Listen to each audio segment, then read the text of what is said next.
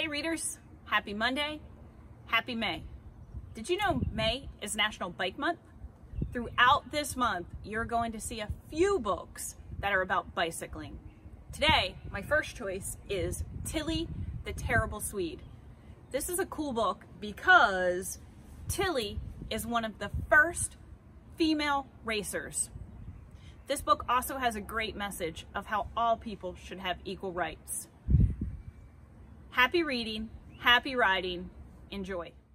Tillie the Terrible Swede, How One Woman, a Sewing Needle, and a Bicycle Changed History. Written by Sue Stauffacher.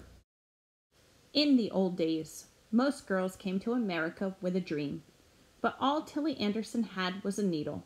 So she got herself a job in a tailor shop and waited for a dream to come and find her. One fine day, it rolled right by her window.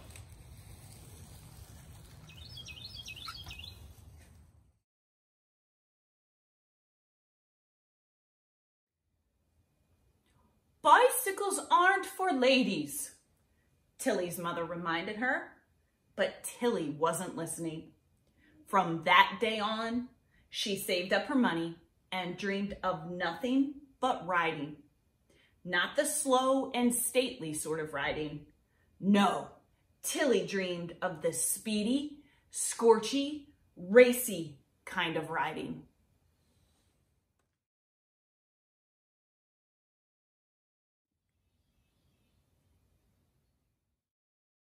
If Tillie insisted on a bicycle, her mother suggested that she ride like the other young ladies did, making slow, graceful figure eights.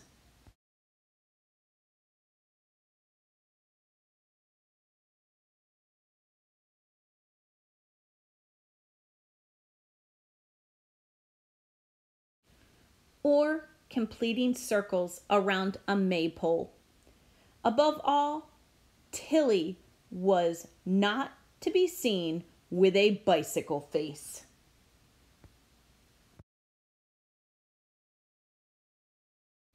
But Tillie had other ideas. I'm too weak to ride for long, she thought. So every day after work, she pedaled for half an hour in the fresh air, lifted dumbbells, and swung clubs over her head.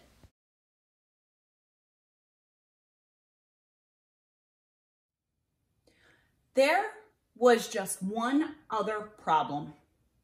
Tillie had found that riding in dresses and skirts meant spilling, not speeding, falling, not flying. So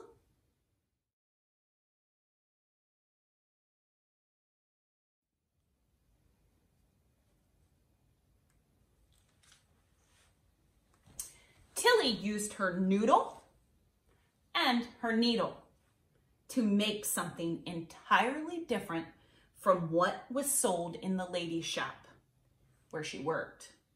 When Tillie took off her coat for her next ride, her mother was horrified. The neighbors were scandalized.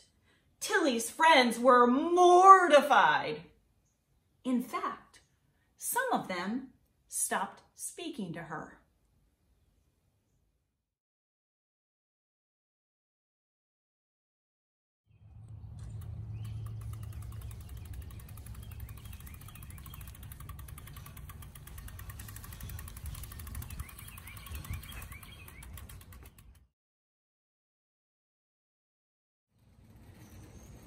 But Tillie was satisfied. They all think I'm wicked, Tillie told her new friend, a bicycle racer named Philip Schuberg. Now you can enter a real race, Philip said. Some women do, you know. So Tillie entered her first century race. That's 100 miles.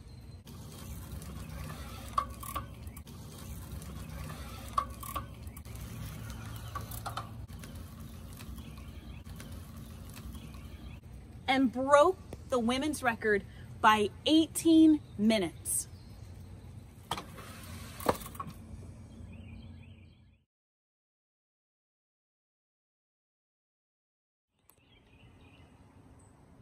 However, the real racing excitement happened on the velodrome. For 6 days, women raced an hour and a half in the afternoon and an hour and a half in the evening, riding shoulder to shoulder with the other racers with no protective gear or helmet. The woman who could stay on her bike and ride the farthest claimed the prize money. Now that's a competition, Tillie told Philip. At first, she had a little trouble staying upright on the tilted track, but once she got the hang of it, Tillie blew by all the other riders and set another new record.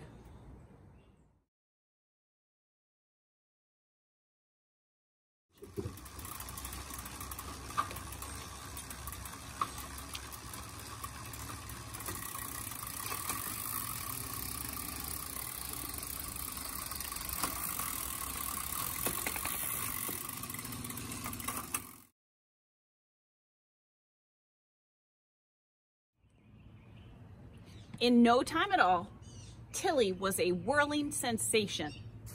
Poets wrote odes, reporters begged her for interviews, bicycle companies fought to get Tillie as their poster girl. When Tillie rides her wheel, a whiz, a whir, a dazzling blur, a flash of yellow hair, a firm set face, a whirlwind pace, a wheel that splits the air. To slow our eyes, so fast she flies, around the tilted curve, with wheel acant at dizzy slant, to catch her swooping swerve. Indianapolis Trade Journal, March 26, 1898. Tillie rides around them.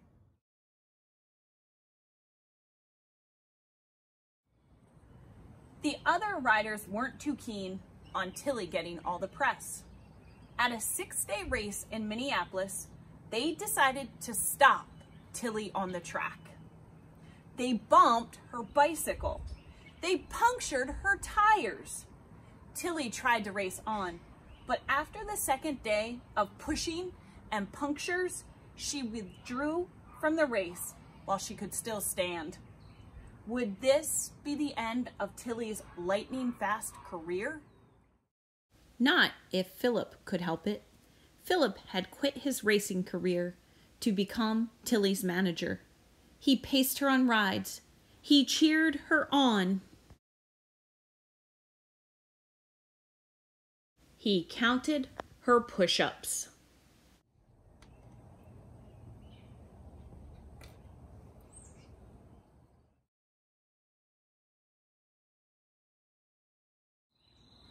Back in Chicago, Philip encouraged Tillie to enter an even more difficult 18-hour race around and around the track, 3 hours a day for 6 days at dizzying speeds.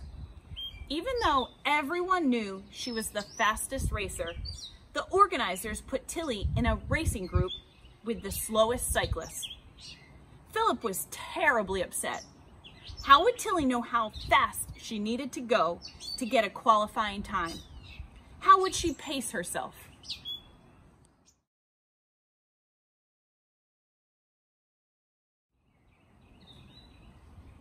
I'll just have to race against myself, Tillie told him. I'm pretty fast. By the end of the day, she was a mile ahead of the fastest racer in the fast heat. It seemed nothing could hold Tillie back. She won the race, set a new 18-hour record, and earned herself a nickname along with the prize money. Tillie the Terrible Swede.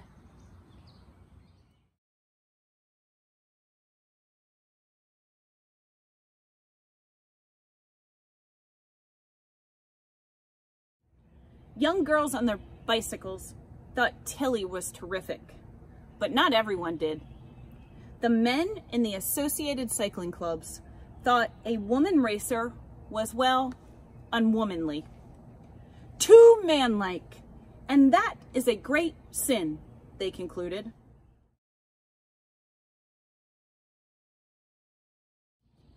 A team of doctors asked to examine Tillie to see what the effects of strenuous exercise would be on a woman's body.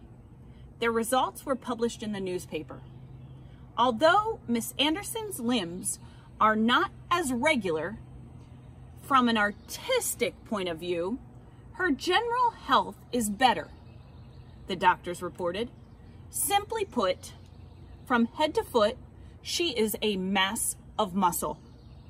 To prove it, they put a picture of Tillie's bare leg in the newspaper.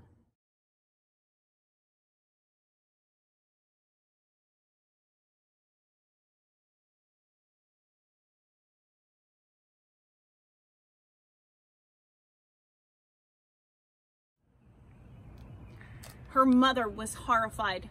She fainted. Her friends were mortified, even the ones still talking to her.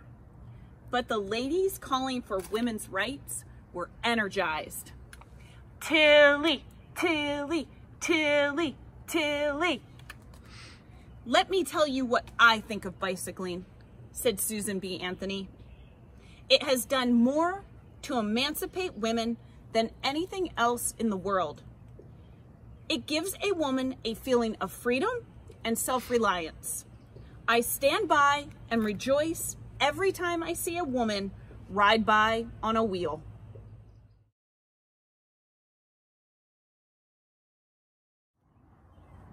Philip knew Tillie was a mass of muscle, but he didn't have the same opinion that the doctors did.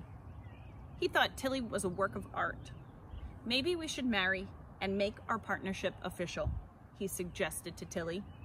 Tillie thought it was a fine idea, and so, between races, that is just what they did.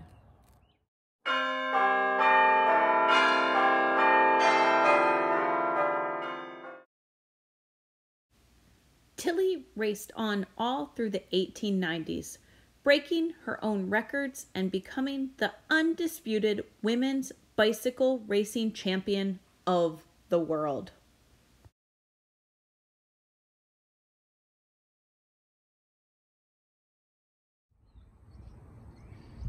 But by the turn of the century, bicycle racing had given way to a whole new American pastime. Talk about speed. Tillie couldn't get enough of her new hobby: driving a motor car.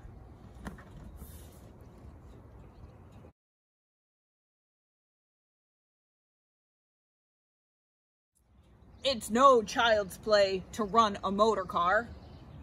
No license should be granted to anyone under 18, and never a woman.